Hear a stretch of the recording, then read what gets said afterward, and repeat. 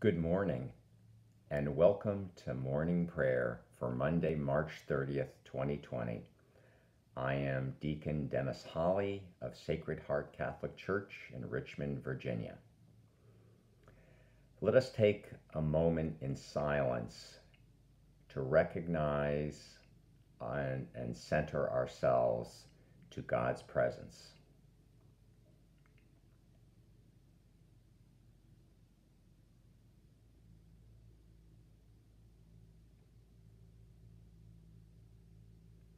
Let us begin as we begin all our prayers. In the name of the Father, and of the Son, and of the Holy Spirit. Amen. O Lord, open my lips, and my mouth will proclaim your praise. Our psalm this morning is Psalm 29, a tribute of praise to the Word of God. O give the Lord, you sons of God, give the Lord glory and power. Give the Lord the glory of his name. Adore the Lord in his holy court. The Lord's voice resounding on the waters. The Lord on the immensity of waters. The voice of the Lord full of power. The voice of the Lord full of splendor. The Lord's voice shattering the cedars. The Lord shatters the cedars of Lebanon. He makes Lebanon leap like a calf, and the Sirion like a young wild ox. The Lord's voice flashes flames of fire. The Lord's voice shaking the wilderness. The Lord shakes the wilderness of Kadesh. The Lord's voice rending the oak tree and stripping the forest bare. The God of glory thunders. In his temple they all cry, Glory! The Lord sat enthroned over the flood. The Lord sits as king forever. The Lord will give strength to his people. The Lord will bless his people with peace. Glory to the Father, and to the Son, and to the Holy Spirit, as it was in the beginning, is now, and will be forever. Amen. Our reading from this morning is taken from Jeremiah. Yet I, like a trusting lamb led to slaughter, had not realized that they were hatching plots against me. Let us destroy the tree in its vigor. Let us cut him off from the land of the living, so that his name will be spoken no more.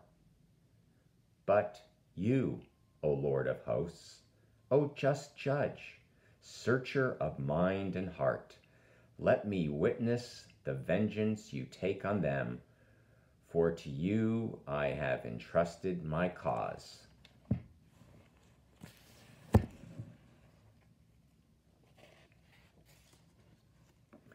Who is powerful in your life? How does that person impress you? Power can be impressive. Physical prowess can gain one fame. Financial might can affect environments, even cultures, depending upon money flows. Political capital can stimulate support and create legal change. Power can awe us, even inspire us to move in its direction. Who has the most power? Of course, God, the one we call the Almighty. One of the reasons God deserves praise is because of his vast power. Our psalm this morning, Psalm 29, stands as a testament to our need to honor the most powerful being in our lives. It calls the faithful to worship, then gives the reason to worship. God's power. It ends with a hope God will act with power in the life of the people to give them strength and peace.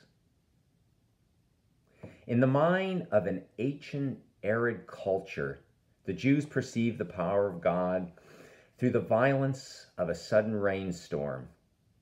In the desert environment, divided by mountains and deep valleys, rising heat can clash with moist air from the sea to create almost instantaneous storms.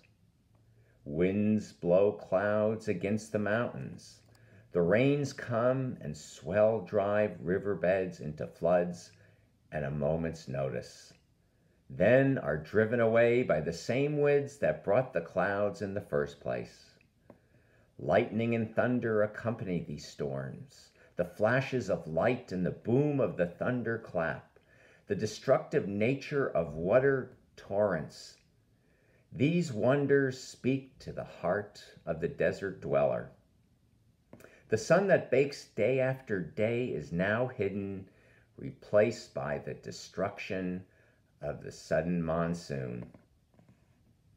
It was natural then for the believer to see the voice of God in the thunder, the power of God in the lightning that can destroy, and in the control of the waters in the flood. The destructive power of these storms impressed King David, the ancient ascribed author of the psalm. But he never confused the storm itself with the one who controlled the storm. God spoke through the storm and caused change, but according to his will. Power can be impressive, but the power of God creates awe. He deserves praise for his power and for the assurance that he will use his power for our good. But ultimately, he deserves praise because he uses that power to bless us with strength and peace. During these very challenging times of COVID-19, how does God show his power in your life? How are you awed by his power?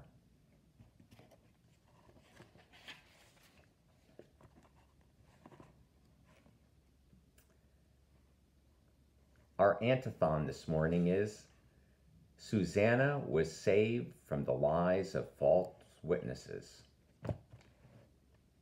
Blessed be the Lord, the God of Israel. He has come to his people and set them free.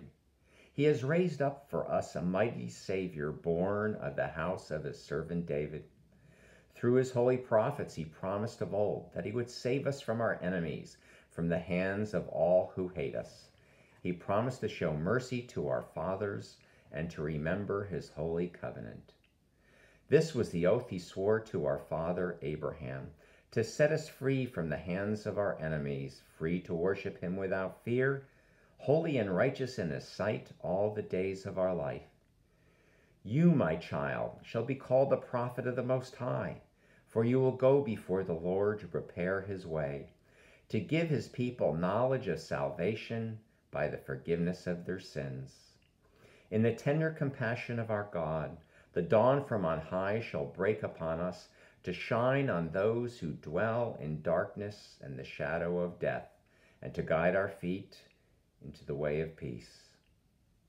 Glory to the Father, and to the Son, and to the Holy Spirit, as it was in the beginning, is now, and will be forever. Amen. The response to our intercessions this morning is, show us mercy, O God. Loving God, you fill our life with good things. With grateful hearts we pray, show us mercy, O God. Renew the spirits of those who are exhausted, discouraged, or troubled. With grateful hearts we pray, show us mercy, O God. Inspire efforts to cultivate cures and immunizations for contagious disease, especially COVID-19. With grateful hearts we pray, show us mercy, O God. Sensitize us to the rhythms and patterns of the natural world, and kindle in us a deep care for all of God's creation. With grateful hearts we pray, Show us mercy, O God.